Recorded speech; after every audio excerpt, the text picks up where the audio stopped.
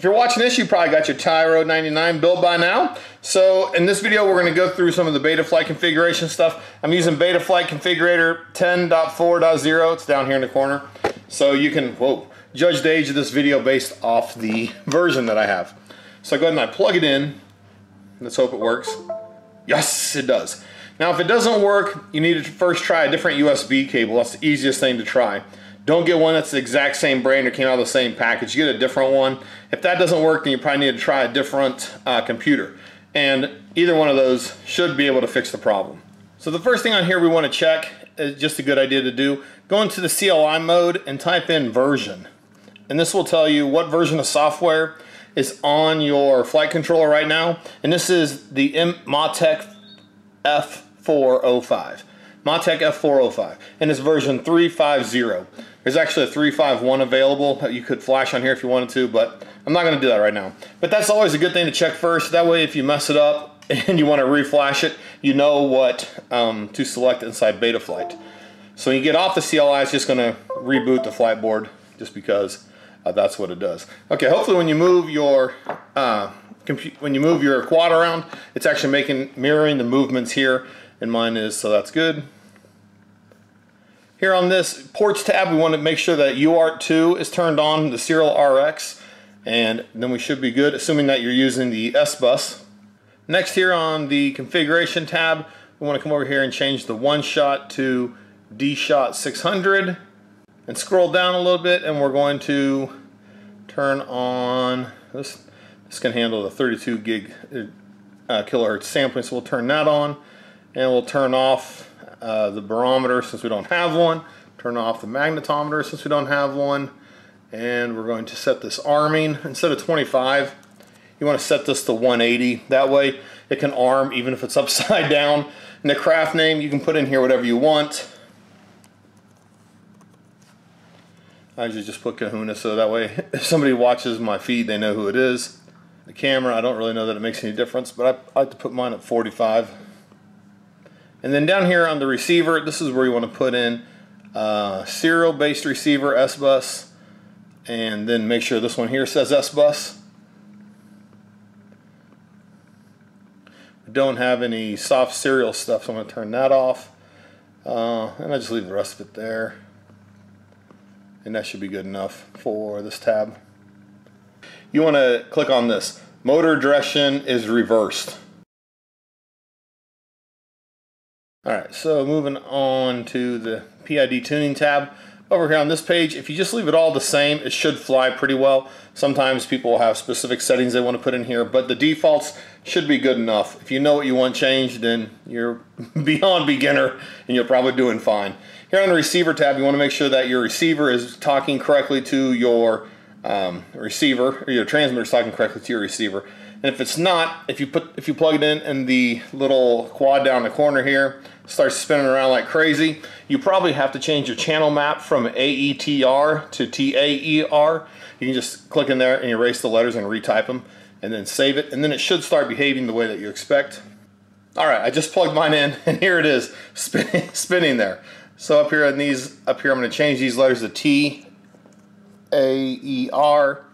and go ahead down here and hit save. And look at that, Wally Wally, there it is. Okay, and it's doing what I'm telling it to. Okay, so you also want to check your throws up here. They should be going down to 1,000 and up to 2,000. If they're a little off, you can adjust your endpoints, but you know, it's not, some people won't care that much, and most people probably won't even notice. All these are actually pretty good already. That's good to know. My auxiliary 1 works good, and my auxiliary 2 works good. Alright, so all mine are set up correctly. There shouldn't be anything else on here that you really need to change. Over here on the modes tab, this is where if you're going to put your arming on a switch, you can do it here, or you can use the bottom right and bottom left on your throttle to arm it and disarm it. If you want to do angle mode where it's going to level the quad every time you let go of the throttle, you can turn this one on, set it to one of your auxiliary channels. This is where you would put your arm, or set your arm if you want to put it to a switch. I just use bottom left and bottom right on my throttle to make them work, so I'm not going to use those. I'm going to turn these off. In fact, I'm probably not going to set anything in here. There's some people want to use like the what is the air mode. Here's an air mode and some people want to use the something else, but I usually use flip over after crash, but I don't see it in here. I don't know, maybe it didn't get in this version. Oh well, not a big deal. Alright, now moving on to the motors. I need to make sure that the motors all spin the correct direction. So what you want to do is make sure your battery's plugged in and you don't have any props on it, because this could potentially go all over the place if you have props. So just don't do it. Don't do it with props on. Take them off.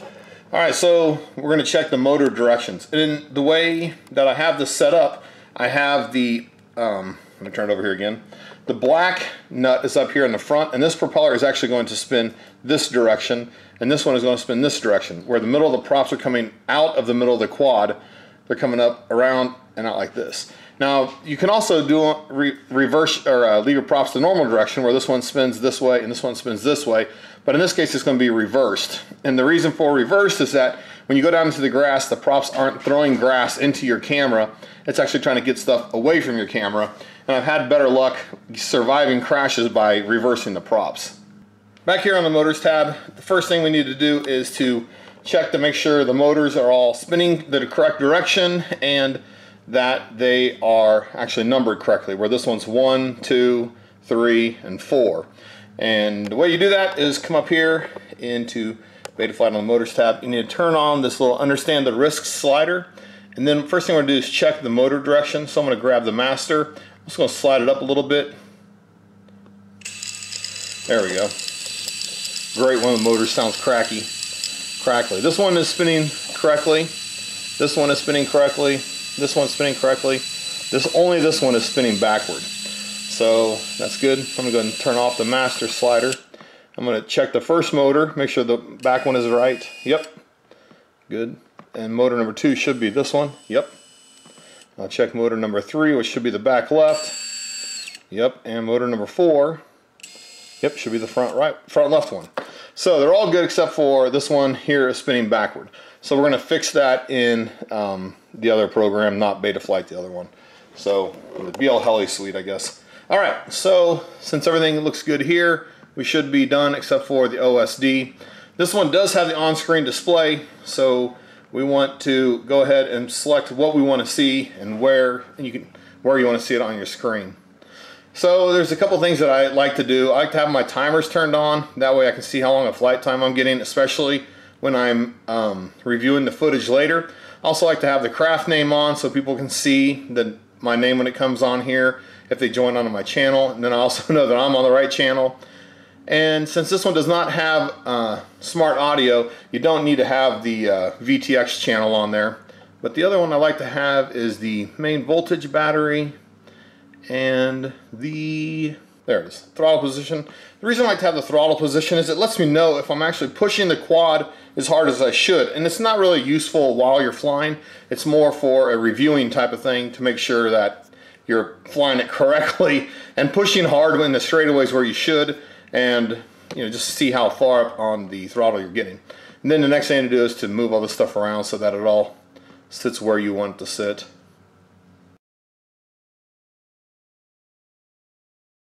The only thing that's backward is the one motor is spinning the wrong direction. So I need to open up BLHeliSuite and get reversed. Alright, so here we are in BLHeliSuite. Go ahead and hit connect. There it connects. Let's read the setup down here in the corner. Alright, so on here the beep strength, I'm going to raise the beep strength up to about 65, and the beacon strength is at 80. I'll put it down a little bit, maybe 80, well, up a little bit, 87.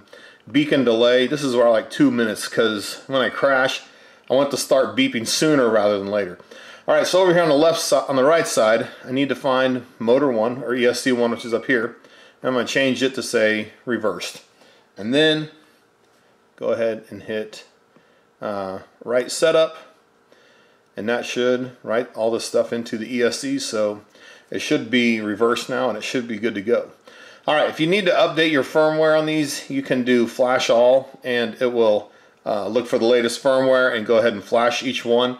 If you do that, sometimes you have to reset all your settings on this side, but it's not that big of a deal. You usually don't lose your reversed settings, so don't have to worry about that. It'll keep that stuff and rewrite it at the end.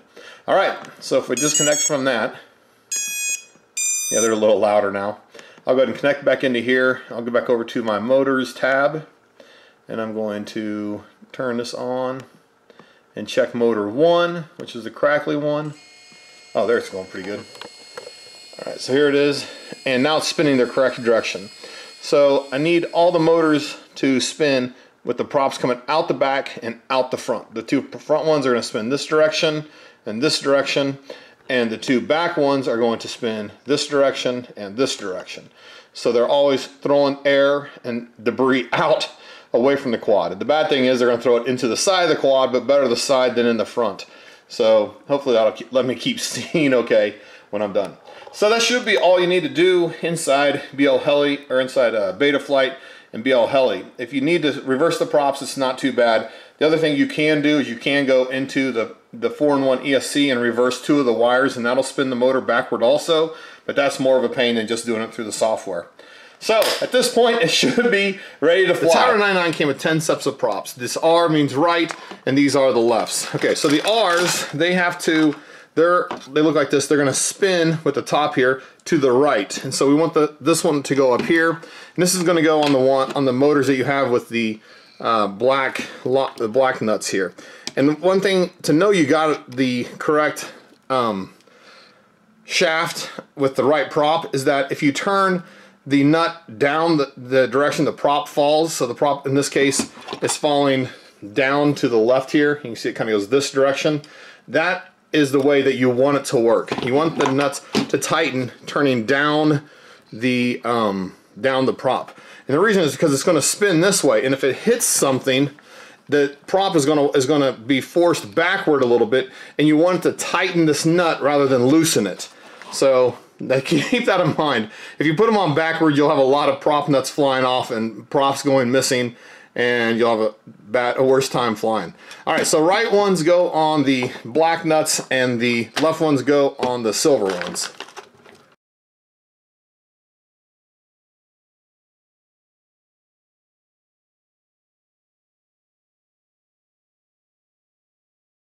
All right, should be in business, and like I said, this is going to spin out of the middle. So the middle part here will be spinning away from the camera, and so your prop should be generating lift spinning this direction, both of them.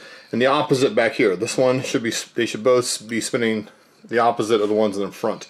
These are the same, these are the same. Pushing out away from the inside of the quad. Good. All right, take it outside and give it some flying. All right, here we go. It's kind of down there in the corner. Get it up in the air. All right. It's flying all right. It's a little not responsive right now. It's running on a 4S battery that's a little bit dead. Let's see if it can do some flips. Oh yeah. Oh yeah, this battery's really low. Okay, I should land. But anyway, yes, flying real well. Cool. It also only has dual blades on it, which it really could use tri-blades on a 4S battery. But dual or bi-blades are good to learn on, but really, I think you need tri-blades. Okay, anyway, let's get to the flying field.